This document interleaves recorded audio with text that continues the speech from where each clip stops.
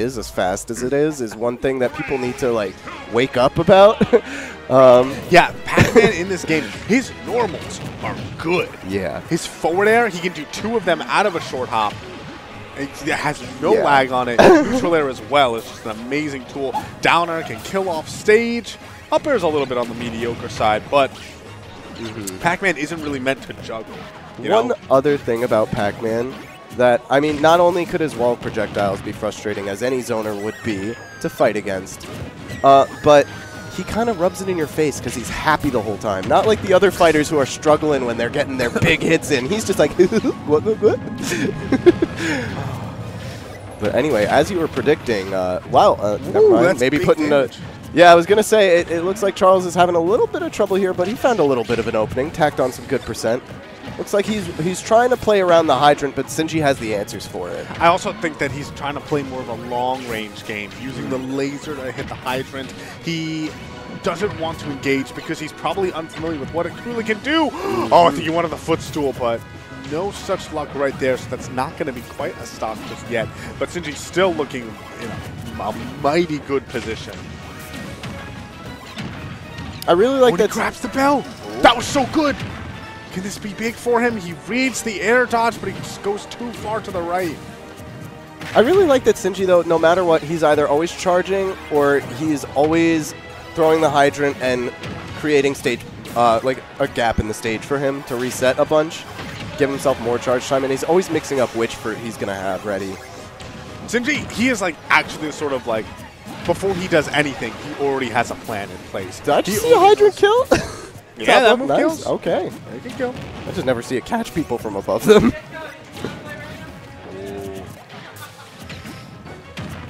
Oh, that was so cool. And like, notice that Sinji will know the exact angles that when he hits the hydrant, they'll go towards. And then he also positions himself to fill the gap, you know? Oh, up there, not quite making the mark there. Oh, great grab, catching the get-up attack. One thing I notice about Sinji, too, is he'll only, and a lot of players from New York City actually do this, they only hold shield when absolutely necessary. I mean, you see it right there, Charles getting the up smash out of shield. Both players very reactionary in their own rights, kind of ready for each and every situation, and I think that's a credit to the types of characters they use, being able to create so much space and kind of take a few breaths every now and then. All right, we got a situation at the ledge right now. Sinji picking up the gyro, oh, bouncing it like a basketball. And you know, this is one of those things where both these players, these characters have items, which means that when they get a hold of the other's item, they might be able to do some really cool things with it. Right. However, I'd say that in regards to that, I think that Sinji has the advantage because gyro is a very straightforward projectile. Right. But let's say you grab melon. What's optimal? What do you do with melon? Right. Yeah, what do you do? Maybe down throw into melon? Z-drop. just Z-drop. Whenever I grab a projectile, I'm just like, maybe I can Z-drop it? Well, the apple today throwing Rob's second stock away. Nice job there by Sinji. Oh, he could have followed through on that, but I guess he just wasn't confident in the chase down, and that means Sinji's able to stay alive here. And if he's staying alive, that means that, like, this is the situation where if you're Charles, you have to close out this stock somehow. How are you going to do it? The side B catching the get up. Beautiful stuff from Charles. And this is a one-stock game apiece. Looking a lot even than how it started. I think Charles just needed that first stock to kind of figure out what Sinji was up to. And now he waited until the third one to kind of open him up, explode on him, get really fast with all of the moves coming out of his system. There's a neutral air. He's abusing that neutral air a lot more than he was at the start, too. Now that he knows kind of what Sinji's air patterns are, that might have been why he started the match so grounded. Oh, my God. And he actually gets the stock. Not quite. Sinji's barely hanging on. Charles on the cusp of getting this game one in what would be a massive, massive upset for him. I got to say, the tech is beautiful.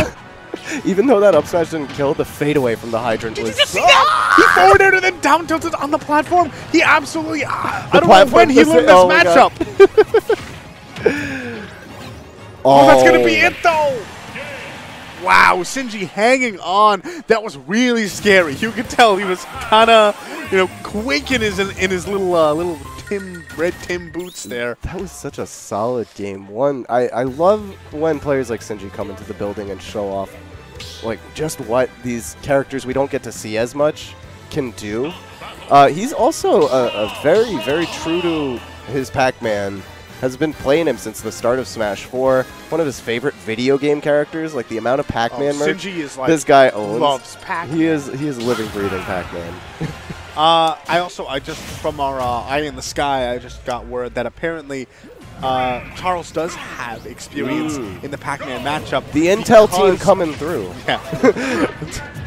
Our Eye in the Sky, as I like to call them. Thanks, so his brother Quid has a secondary Pac-Man, so it's not the sort of Pac-Man that Sinji would have. Wait, Quid, secondary Pac-Man. Quid and Charles are brothers. Yes. Like Quid the Ivysaur, like his username's Quid Ivysaur. Well, Pokemon trainer, yeah. One who just beats Ivysaur. Yeah. A little bit of a I mean, trainer. Oh, that's really cool. That's why they team together. That's really awesome. See, real Super Smash Brothers. For real. All right, but this game starting to look similar to that game one where, Sinji has a really good start here. I think that maybe Sinji he's taking Charles rather a lot more seriously. He's, okay, this guy has some moves. This guy actually knows the matchup more than I gave him credit for. And because of that, he's starting to play a lot more careful. The down air off stage, that's huge. And now Charles, he's down by a not insignificant amount against Sinji Pac-Man here. Can we talk about how heavy Rob is? 166 didn't die to a key. And then, I mean, he got him with the forward air after, but like all I was thinking was, wow, what a heavy boy. He's a robot. That is true. Have you ever tried picking up a robot? I can't say I have, but really? Now I don't really want to, looking at Rob.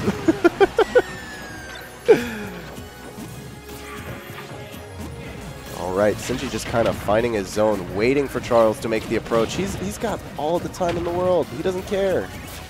No reason to go in when you're about to lap his percent. Or you did. You already did. Good job. What? Sinji faked out grabbing the Galaxian. You saw that he ran up to it like he was going to do it, but he actually knew the spacing and the fact it would actually still connect. Yeah, it was great conversion into the back air, giving him more stage control, but Charles finding his way to reset again. No Hydra between them this time. Oh, back air is going to miss the mark. Charles needs this stock to disappear right now, because otherwise, if he goes down 3 stocks to 1, that might be just the insurmountable thing. Yeah, that's but if he takes the stock here, yes, it's going to be difficult for him, but that's a Rob with Rage, and Rob can definitely rack up a lot of percent, especially if he doesn't have to worry about actually killing. That should be it, though. Back throw at the ledge, and now this is that nightmare scenario we were just talking about. How does Charles, after having such a close call game one, how does he manage to keep his winner's bracket alive here? Yeah, Charles looking a little shaken up right here by all of Sinji's bonanza going on. Definitely was playing a lot more explosive towards the end of the last game, so I think that's kind of where this is coming from. He probably thinks he can get away with a lot more of Rob's offensive utility, but Sinji just proven he's got all the answers. He's got the patient game down. Oh, and even that up smash not quite able to hit. That felt like an up smash of desperation. Yeah, I mean, it was not the worst position to run. That wasn't like a YOLO run-up yeah, smash, no, you're right, you're right. But at the same time, yeah, he gives up. Oh, was that game 3? That was game 2. Isn't it 1-1? That was no, it's 2-0. No, Sinji won game 1. Oh, Sinji did win. Oh, Remember it was very close. forward Yeah, that is true. It was very close. Yeah.